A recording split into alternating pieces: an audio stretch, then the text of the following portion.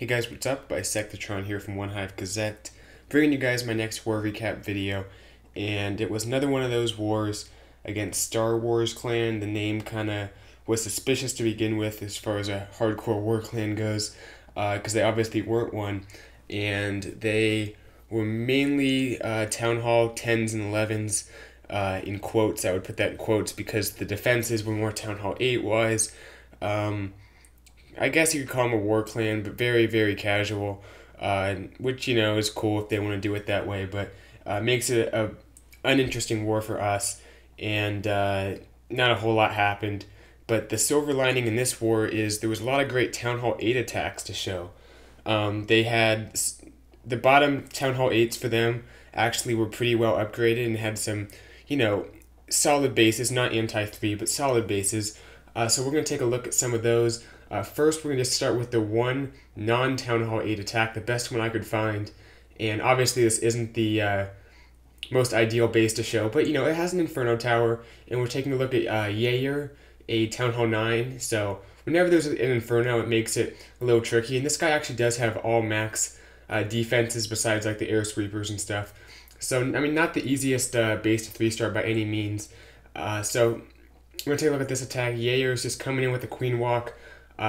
Goes ahead and I think drops a Hog to lure out the CC.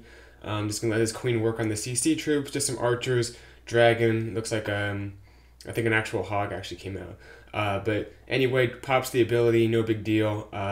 Gets the CC troops taken care of. And you know, like I said, has the option between a rage and the ability. Goes ahead and uses the ability. I tend to prefer that also because maybe you won't need the rage, and then that way you can use it on something else. But if you don't need the ability, you can't use that on something else. It only works for the Queen, obviously.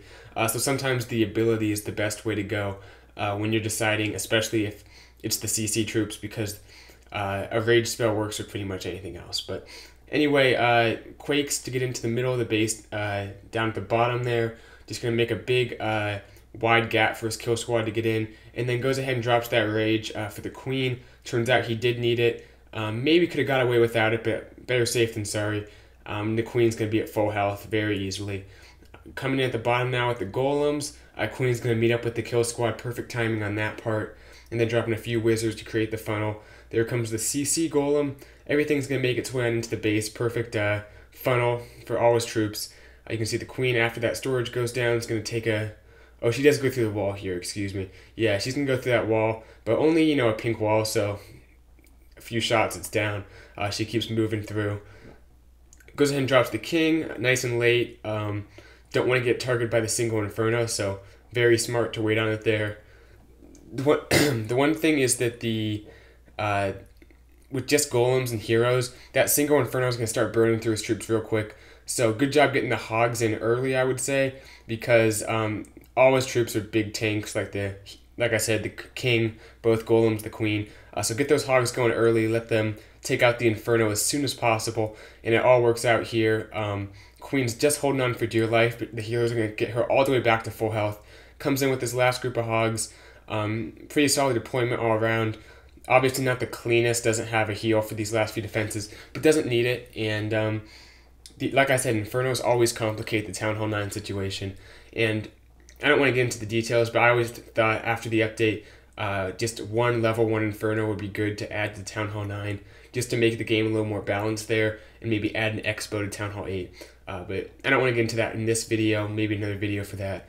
So kind of cool to see this 3-star on a bit of a trickier base. Obviously the walls aren't that great, but has the upgrade defenses plus the Inferno. So nice job to Yair getting the 3-star up there. Alright, now those Town Hall 8 attacks I talked about. Only have 2, don't have a ton. But there were 2 bases that you guys probably see a lot just in the typical random wars you get in. These kind of forum bases, so to speak. I believe this is a cleanup attack, so I knew that giant bomb was there. Not sure why he's going in with the Hogs on the right side there. Maybe just thought he could get the lure there, but apparently can't. Anyway, though, gets 2 giant bombs triggered, which is actually kind of weird because I believe this base, typically, when it's on like the official forum, has the giant bombs in the core, so it was kind of interesting that they were that far out. Anyway, though, I guess it works out pretty nicely here for noob. So just poisons the dragon. We'll fast forward as this all happens. 2 poisons, the dragon's dead. All good there. Coming in with the hogs, a few go flying to a spring trap, but the rest are making their way in. Just a nice surgical deployment. Obviously, the Teslas are going to be in the core, so it has to have that heal. But great placement on that. All the hogs are getting healed up. I would use the king to tank, just so you get some benefit from all his hit points, but goes ahead and drops the king in a cleanup type spot, which is no big deal. Has plenty of hogs. They're making their way through the core, taking out these defenses. Nice kind of, what is this, counterclockwise surgical. So nice job by noob as these last few hogs finish up. Not the most difficult attack, but had the giant bombs been in the middle, would have made it a little bit trickier. So yeah, just wanted to show a Town Hall 8 for you guys because it's not that often that we see one. But when I can, I do try to show these, especially in these kind of wars. Alright, we'll fast forward because it's just the hogs running around, a few wizards, and the king. Last few buildings go down, and that's a 3-star. Nice job to a noob. Okay, last one we're going to take a look at is also a noob on the other semi-good Town Hall 8 base. Obviously another forum, whatever you want to call it, anti-2-star. Just the typical layout you see in these kind of casual war clans. And I mean, they're not the easiest to 3-star. They're typically a lot more straightforward than say an anti-3-star base at Town Hall 8, but they can trip you up, and the same goes for Town Hall 9. So it's good to always see some of these and to practice on them a little bit, because only attacking anti-3-star bases can kind of get your anti-2-star, 3-star game off a little bit, if that makes sense. So anyway, coming in with some hogs at the top here, a bunch of skeleton traps pop, and then the king.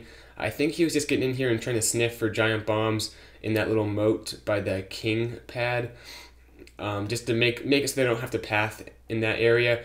Turns out that one cannon didn't go down just because the skellies did a lot of work on the hogs, but not a big deal. That heal comes in at great timing. A lot of those hogs were at pretty low health, so I'm going to get those back up to full health.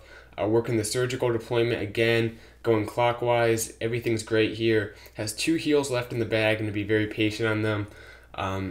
That one heal could have been a little bit higher up, but kind of splitting hairs at this point. The base is pretty much wrecked, and I think he avoids the giant bombs for the most part that are right there. I think there was like a double set, but only gets one glancing blow by the town hall, and then another one goes off by the moat that he was trying to avoid.